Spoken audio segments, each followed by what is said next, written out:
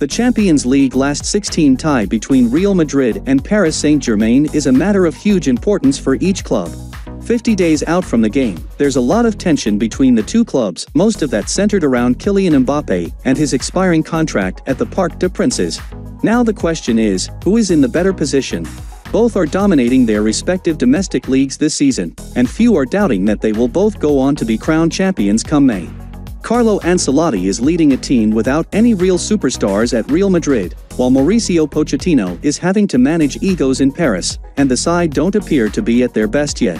Leonel Messi hasn't fully settled, Neymar is out injured, Mbappé's contract is expiring, Sergio Ramos hasn't got going, and Gianluigi Donnarumma has been struggling to take Keylor Navas' place between the sticks.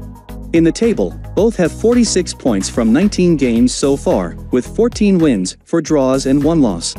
Real Madrid topped their Champions League group, while PSG were runners-up behind Manchester City.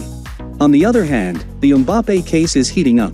This Saturday, January 1st, Kylian Mbappé will be free to sign a contract with Real Madrid, but PSG aren't happy that the player hasn't given them much hope of agreeing a renewal.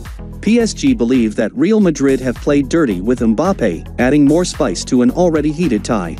Of course, Mbappé isn't going to make any moves until after the game against Real Madrid has passed. The two games are on February 15th and March 8th, so nothing will happen before then. Real Madrid and PSG no longer share a good relationship off the pitch. Again, Sergio Ramos returned to the Estadio Santiago Bernabéu after having spent 16 years there is an obvious storyline, and his exit to PSG came after he had said he would never join a club competing against Real Madrid. There's also the small matter of Lionel Messi, who has always been public enemy number 1 at the Bernabéu. The former Barcelona captain has haunted Real Madrid so many times before, and he'll look to do that again this season.